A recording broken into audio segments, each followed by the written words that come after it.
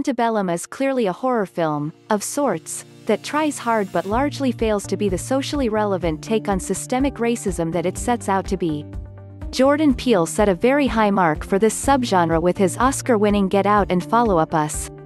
Those movies, which came from some of the same producers as this, while eliciting the required chills of the horror genre, also served as pertinent reminders of the rampant systemic racism still existing after 400 years in America, as well as successfully offering a wickedly satirical POV. Antebellum, from the writing and directing team of Gerard and Christopher Renz, takes itself too seriously to pull off its ambitious hybrid of pre-Civil War slavery in the Antebellum South mixed with a contemporary take that is meant to show us sadly how little has changed, despite the widely divergent societal status enjoyed by the dual parts its star gets to play. DeadlineMostly, however, Antebellum is structured in such a confusing manner that it results in a mishmash of messaging despite the best efforts of a game cast including star Janelle Monáe, who still manages to shine not only as Eden, an abused slave on a pre-Civil War era plantation, but also as Veronica, a renowned and whip-smart academic and author in the current day.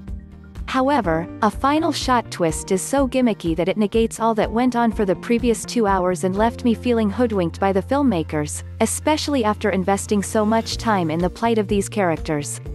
I could say the film is a combo of 12 Years a Slave, the Steve McQueen Oscar Best Picture winner that is another league, far removed from this one, and, spoiler alert, a certain Emmy-nominated TV series that started life as a feature film, but if I were to name the latter it would signal this film's final twist immediately and thus I will not do that. In fact, if you want to view this fresh as I had the opportunity to do, then stay away from all reviews including this one and give it the respect of watching without knowledge of where it is going and how it gets there. The first 40 minutes or so takes place on a sunny southern plantation, or so it seems as the movie opens with idyllic scenes of white folks romping around the place. The other dynamic though is soon revealed as vicious slave owners like the unnamed man played by Eric Lange, as well as Jack Huston's Captain Jasper, basically terrorize their slaves including Eden, Monáe, Julia, Kiersey Clemons, and Eli, Tongayi Chirisa. After scene of their desperate situation we hear a cell phone ringing off screen.